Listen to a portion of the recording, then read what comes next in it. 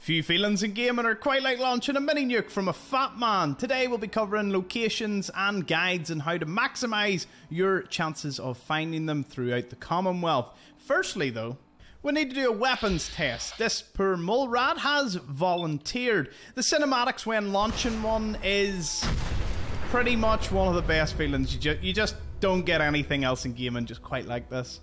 So, where are we going to find lots of them? Well, firstly, you'll want points in Scrounger here. All the way up to level 3 should pretty much suffice to maximise your chances. Throwing in extra points in luck will also just increase your fortune of finding maybe 3 or 4 in a box of ammo, which again is an amazing haul.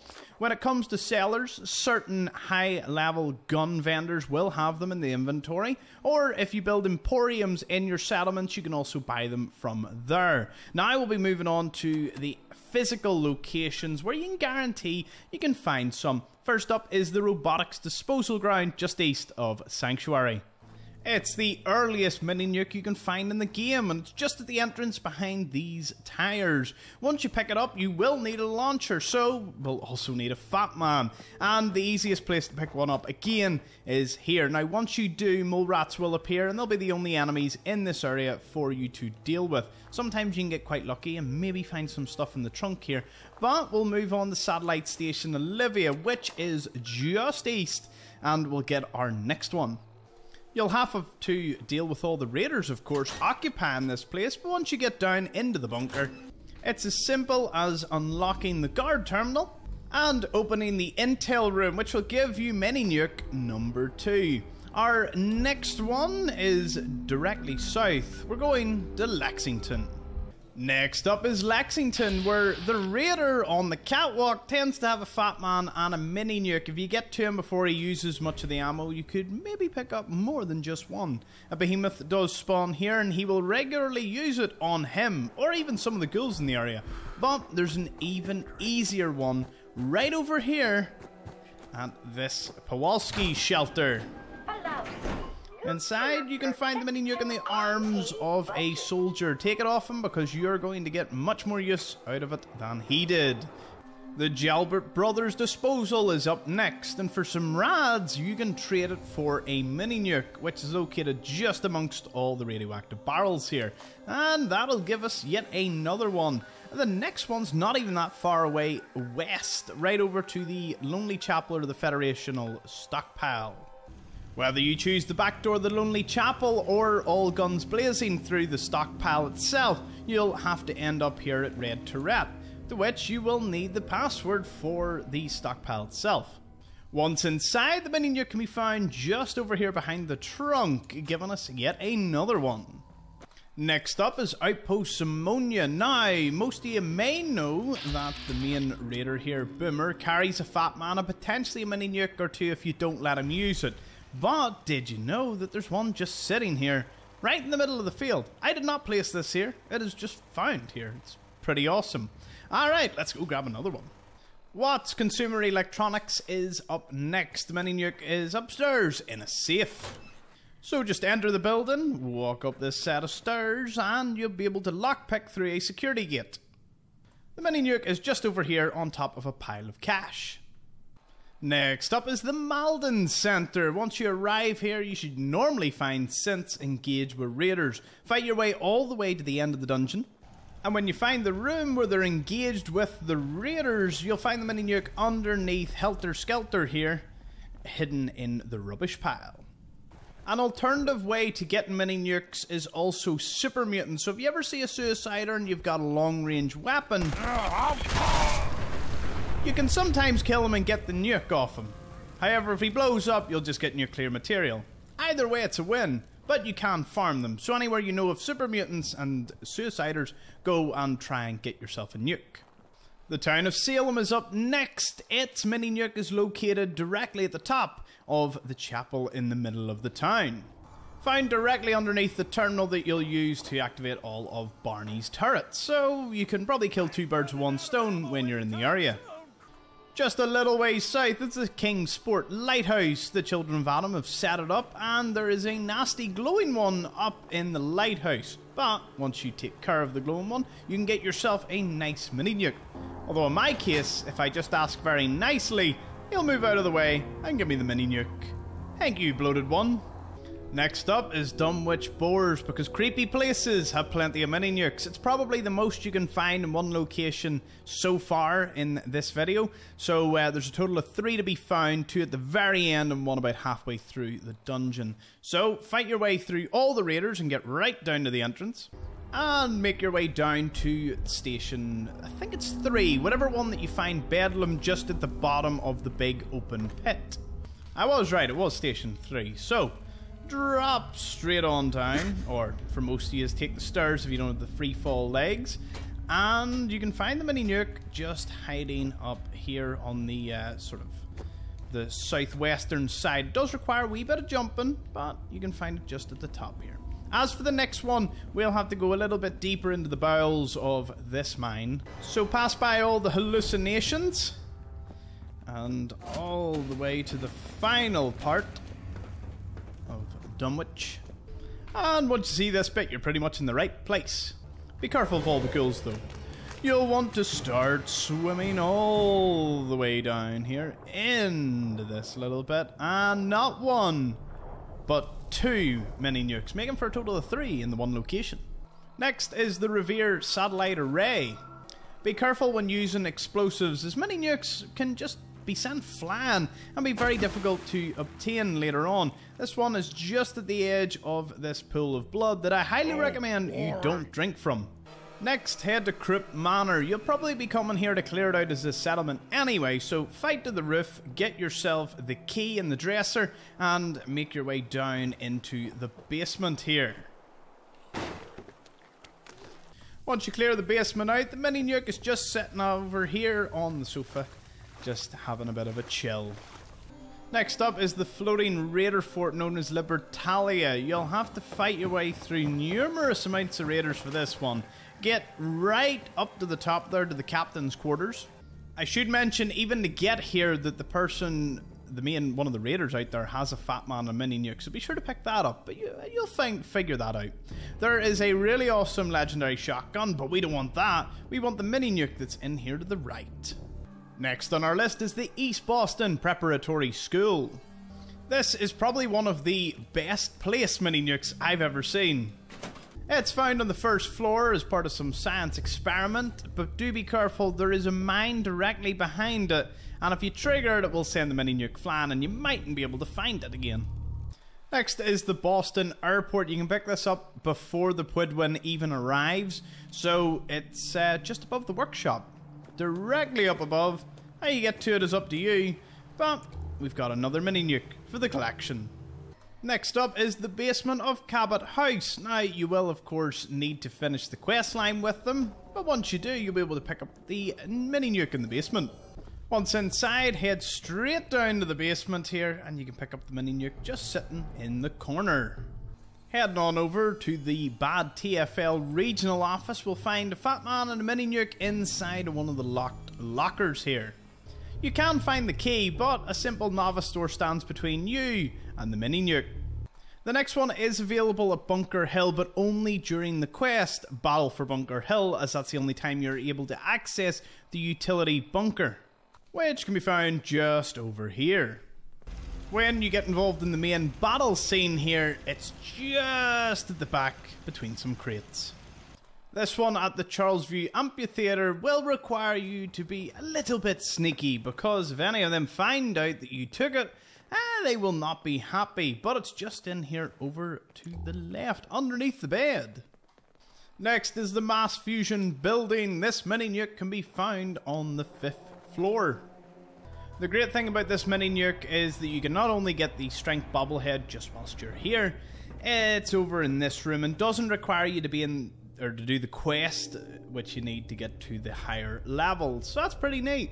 Now head on over to the Massachusetts State House, and once you've fought through all the Mirelurks and Raiders, you can pick up the mini nuke in the final room sitting on this nice bookshelf before exiting out. Just a little north now to the Vault-Tec Regional HQ. Once you end up down in the basement here, we can find the mini nuke in one of the best placed It's so cool. Someone was trying to plunger it down the toilet. It's hard to beat something like that. Next is Fort Strong.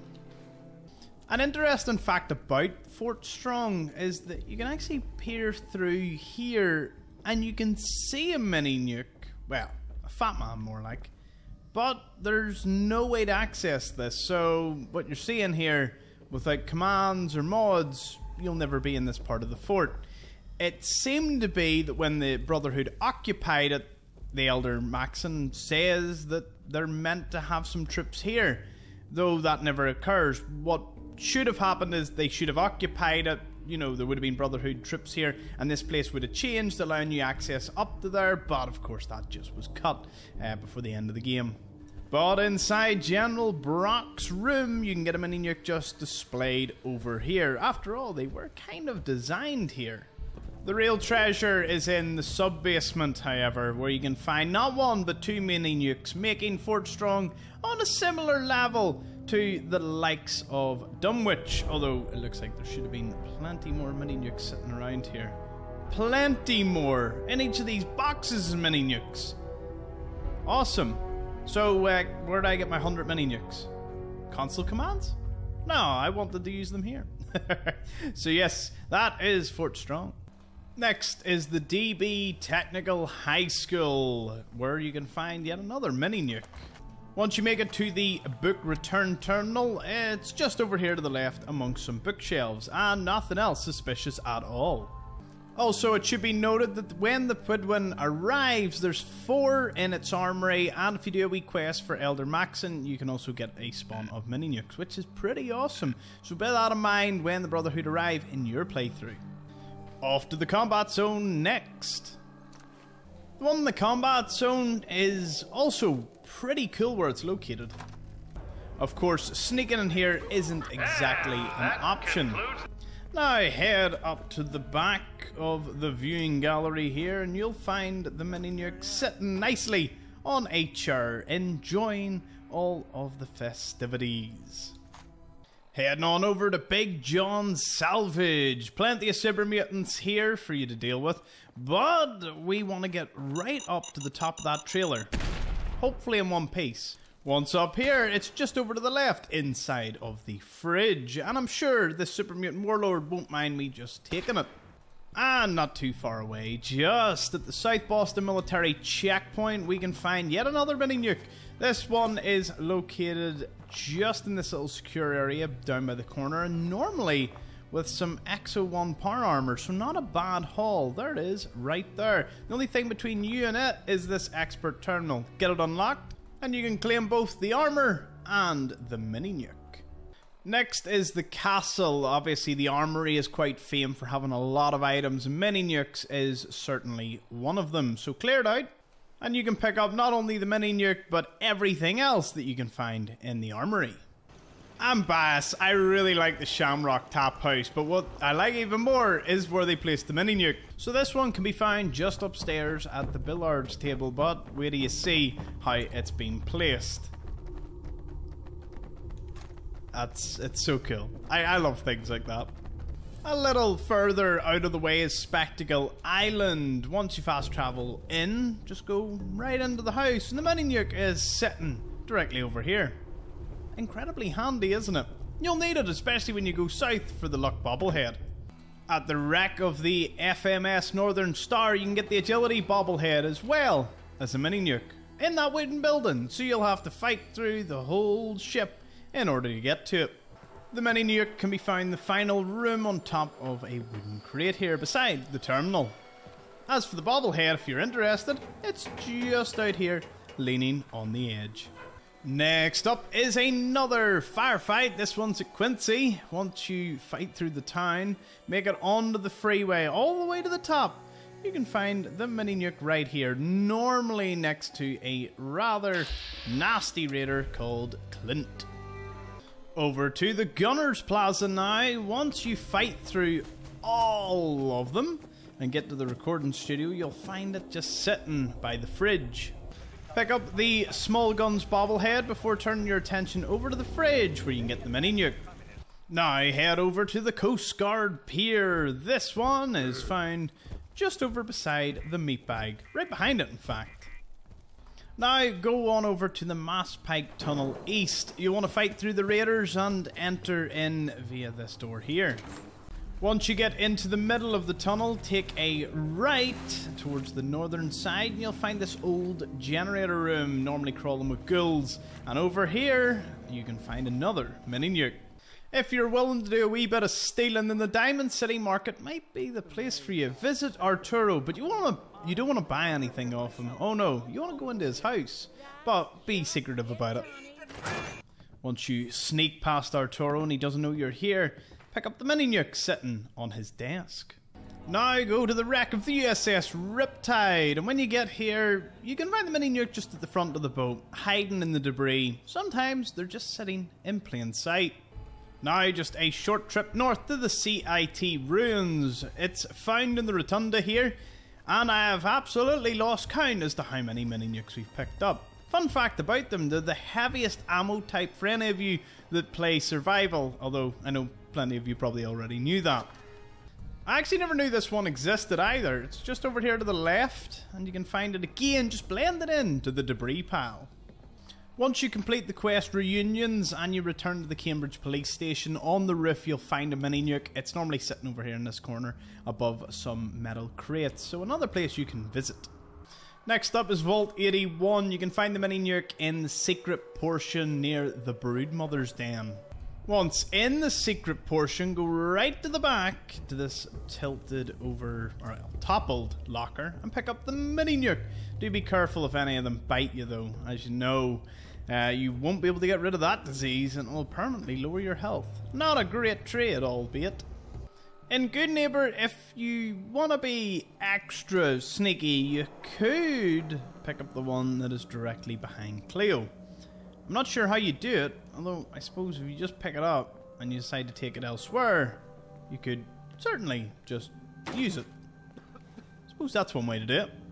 Once you arrive at the mass fusion disposal site, just go to the back of the digger here, and inside of this tower is yet another mini nuke. Now again, sometimes it can be a little bit difficult in order to pick it up, but I'm sure you can dislodge it through a bit of persuasion.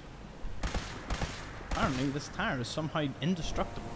Now at Fort Hagen here we can get ourselves a few more, although you will probably be best doing the reunions quest, as that's how you can get into the armory to get the second one. Go in either through the parking lot or you can go through the roof. Once you make it all the way to the armory during the reunions quest, unlock the master terminal, and once you gain access into it, you'll be able to pick up a Fatman and a mini nuke. Don't know where I got two from. I think I got this place confused with Fort Strong. Anyways, once you've completed this, we'll be going to the Boston Mayoral Shelter next. In order to gain access, you will have to use the terminal up here.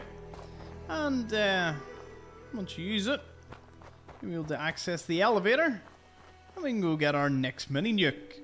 From this point, your aim is to get to the basketball court, and well, let's just say you should be heavily armed for this encounter. The mini nuke is just tucked away here in the generator room of the basketball court, and when I said you should be heavily armed is, well, this we encounter. Just not the thing you ever want to see. And the Fatman that you would need to pick up if you don't have one on you is here. So yeah, enjoy that. Time to go to the glowing sea. We're at the abandoned shack. It's close to the Atlantic offices and the Federal Supply Cache. And it's only called this until you open up the K21B installation hatch. Once you do that and you're inside the facility, you'll want to make it all the way into the main portion before dropping right down. Although you'll probably want to do that a bit easier. If you don't have free fall legs or power armor, you'll just be in the middle of all these guys. Although you can pick up some pretty neat armor whilst you're down here. The mini nuke itself is just tucked away underneath the stairs. Very easy to miss. Next up is Virgil's laboratory. This is at the bottom left corner of the map, the furthermost location in that direction. Once you get to it, of course, and you get inside, it's just tucked away here underneath the shelving unit. Special shout out to the Sentinel site. You won't be coming here until you're doing Liberty Reprimed, but if you're in the area, you can pick up the mini nuke inside of the room of nothing but nukes. Look at them. Look at the amount of them. Do you imagine if you could fit that in one of the artillery pieces or something? Nah, you'd probably level the city. That's probably why it's not an option. Okay, so green tech genetics cannot be accessed until you're doing a certain quest, but the mini nuke can be found just at the end of the dungeon. So this is the very end point, and the Fatman is on top of the stairs, but you want to go under the stairs, as this is where you can find the the mini nuke. Quite out of the way, isn't it? Anyway, pick it up, and obviously don't be sure not to drop it. Damn it! Now we're heading back to Lexington because we want to be super thorough here, and the switchboard is next. You won't be getting in here until you're doing the quest Tradecraft. So just west from Lexington you can find this little sewer pipe that has a little hidden door behind it. Once in, unlock the terminal, that'll open the door, and work your way through the dungeon all the way until you reach the vault. It's at the very end, and you should normally find a synth leader trying to get into the vault. Let your companion deal with that, and once you're inside, you'll be able to pick up a mini nuke over here on the right, bringing us up to a grand total of a lot of mini nukes. Alright, we have a few more places left to do in the DLC, so let's head over.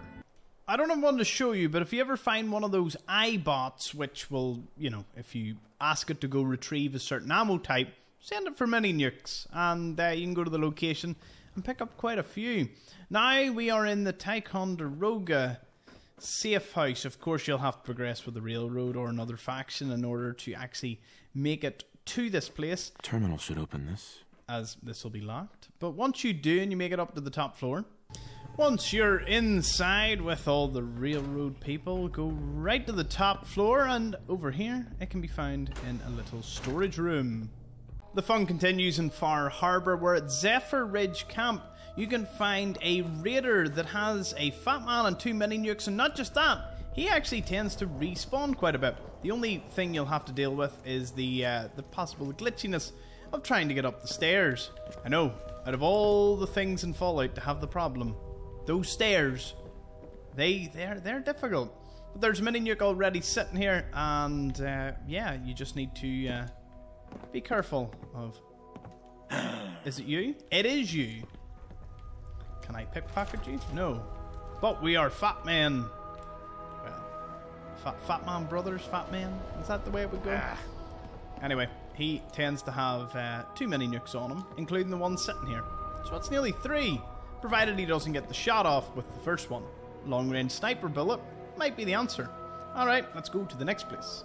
If you want an even stranger mini nuke, then just go east of Zephyr to the Radiant Crest Shrine. When you approach it and just admire all the weirdness, you can grab the mini nuke sitting on top of the crates here.